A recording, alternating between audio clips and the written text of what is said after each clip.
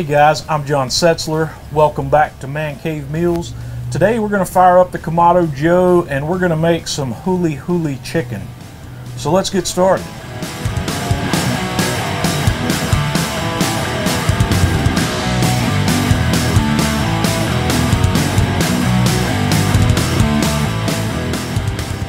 I'm going to get started with this Huli Huli Chicken by making up our marinade and our baste. And I'm going to start that out with a half a cup of ketchup. We're going to add a half a cup of soy sauce and a half a cup of brown sugar. We're going to add 1/4 of a cup of rice vinegar. And then I've got some freshly grated ginger that I grated on my microplane grater. And I've got some freshly minced garlic that I did the same way. So we're just going to stir that up until I get that completely combined. And when I have that completely combined, I'm going to reserve about a half a cup of that we can use to baste when we go to the grill. I've got 4 rather decent size chicken leg quarters here. You can do this with any kind of chicken you want. You could use boneless, bone-in pieces or whatever. And what I'm going to do is I'm going to stuff these guys down in a 1-gallon Ziploc bag. And then I'm going to dump our sauce, our marinade, right into the bag. And I'll get this bag closed up, get most of the air out of it, and make sure that gets sealed up really well.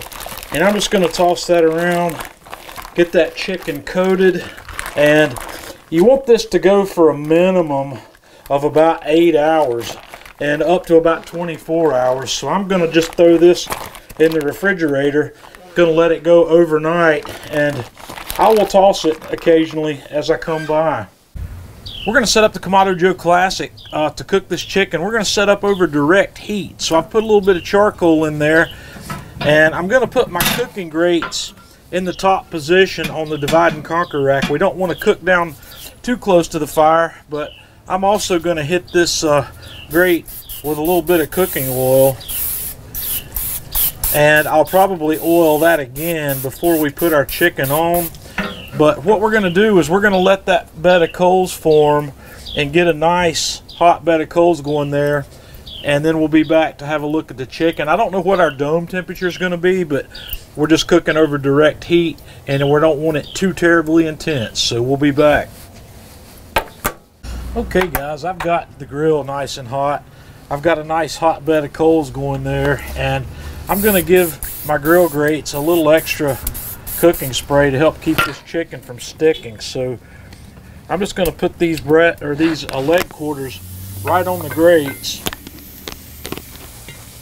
and I'm going to let these cook here for probably 7 or 8 minutes before we come back and give those guys a flip. Okay, it's time to give these guys a flip.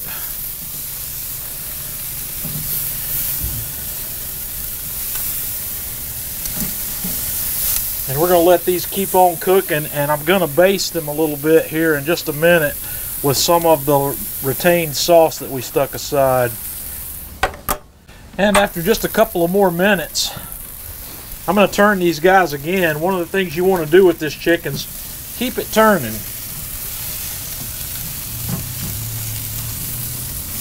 So we'll give it a few more minutes, come back and flip it again. And after a few more minutes, come back, give these guys another turn. Just keep the chicken moving.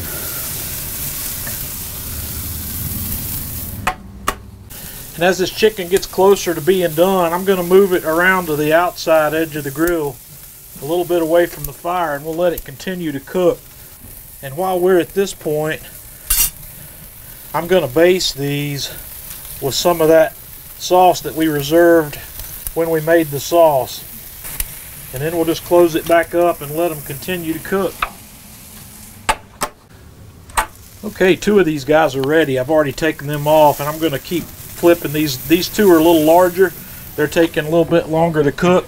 I'm trying to get these guys up to about 175 degrees in the thick part of the thigh here, and This one's ready, so the final one will be ready here momentarily. Okay guys, here you have it. I think I spent somewhere between 20 and 25 minutes on the grill total over high level direct heat with these leg quarters. As you can see, some of these are a little bigger than others. They take a little longer to cook, so you're going to want to use your instant read thermometer to keep up with these. And just baste them as you go. Turn them every 5 or 6 minutes. Let that char form on there, because that's part of what brings this wonderful flavor to this style of chicken. So give this a try and let me know what you think of my version of Huli Huli Chicken. Until next time, this is John Setzler with Man Cave Meals.